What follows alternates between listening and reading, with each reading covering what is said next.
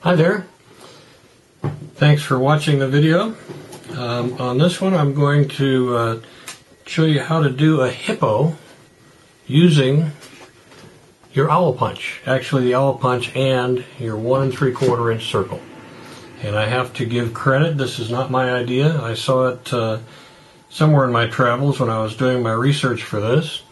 And I'm afraid I do not know the lady's name, but on YouTube her ID is Chihuahua Mom. So if you want to see what she does, that's where I got the idea, and I thank her for the idea. Alright, very simple. What I'm going to do is start off by using the 1 3/4 inch circle punch, obviously to make a circle, to create the hippo's body. Okay. Alright, so now I've got the body there, and then I'm going to use my owl punch, and we'll get a body here to create the hippo's face.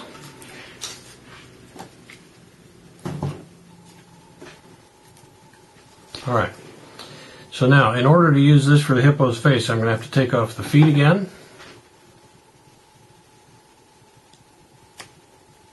Like so. And there you see we're going to put it sort of like this. Okay. And I forgot also she uses the hearts, which is one way to do the, I'll just show it to you. I thought this was kind of cute. There's other ways to do it obviously, but I like this idea. So I'm going to need 2 of those. Okay, in a minute. Get rid of the things we're not using.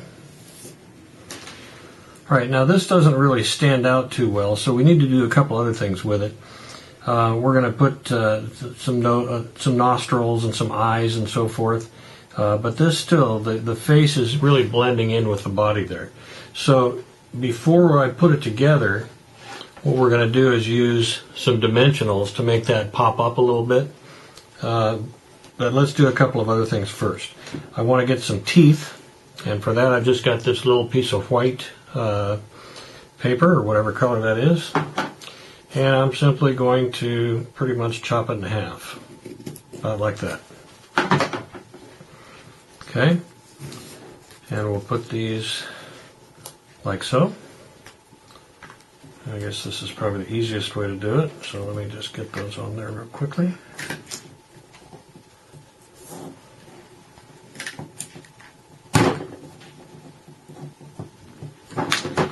For Pete's sake, my fat fingers won't pick anything up here.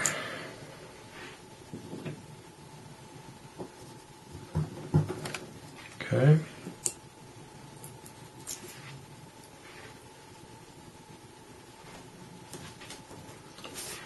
Alright, and now we have a hippo with some buck teeth, which makes this start to pick up a little bit, makes it a little bit easier to see.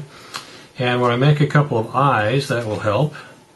So the eyes are going to be just these little circles that came from the owl punch. That's going to be this circle, and I'm going to use the little teeny ones for the pupil. And you can see what I did was I've gone ahead and punched a whole bunch of those because I always find I need more of those. So I'm just keeping in my little stash of stuff here. Okay.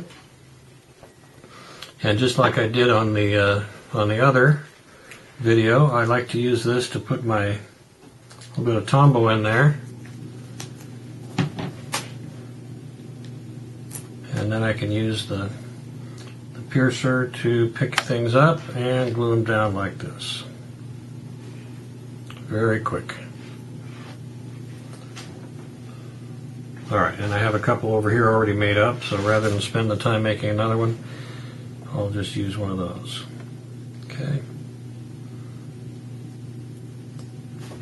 Now we still need to have, we've got his eyes on there, we still need to have some nostrils.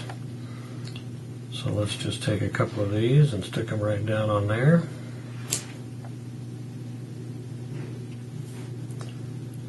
like so. Oops, come back there. Okay, like so. And then what you did was use these, and you could find other stuff for this, but I thought this was really cute, and it's a good way to use up the stuff that you've got. Take your the little heart there and slip it up under and just glue it on.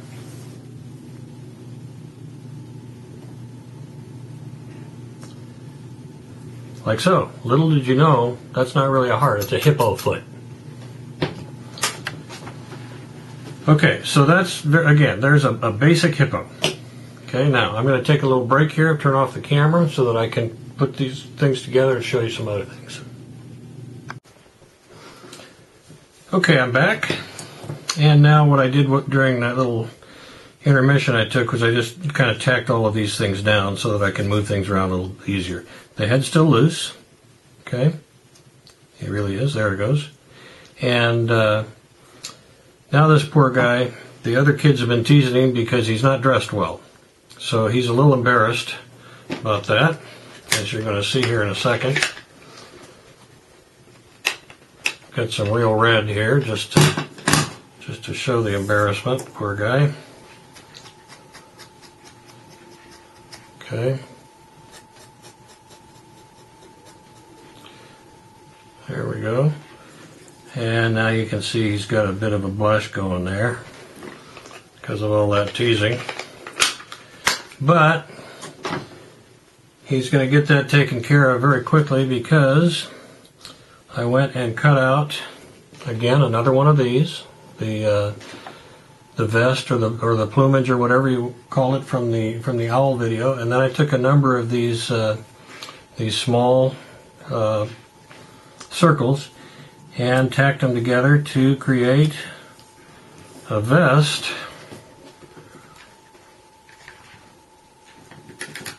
for my buddy here.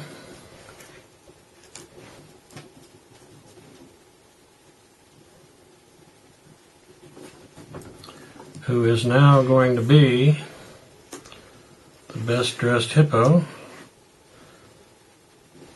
at the zoo. And he's feeling a lot better about that. However, even so,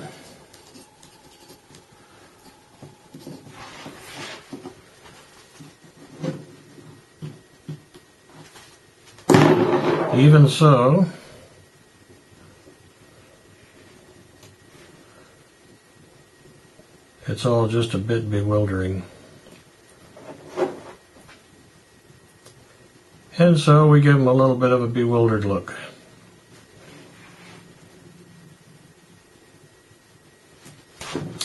And there's our hippo. A lot of other things you could do with that, obviously, and you could dress them up differently and anything you want to do. Now let me show you the difference with the putting the color on here helped to bring them out a little bit.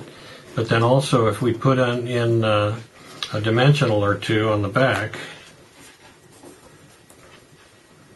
that's going to help quite a bit.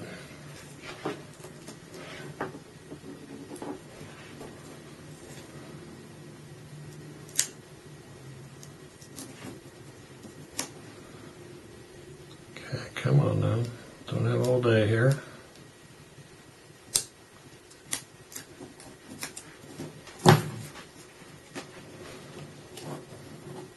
Turn him around so I can see a little bit better.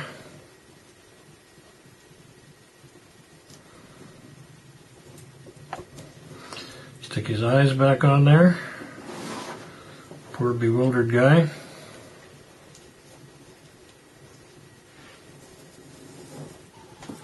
And there's my little hippo. So pretty simple. All I used was the 1 3/4 inch punch and the owl punch, and just made a number of each circle and so forth that I needed ahead of time. The teeth are just a piece of paper that I cut up.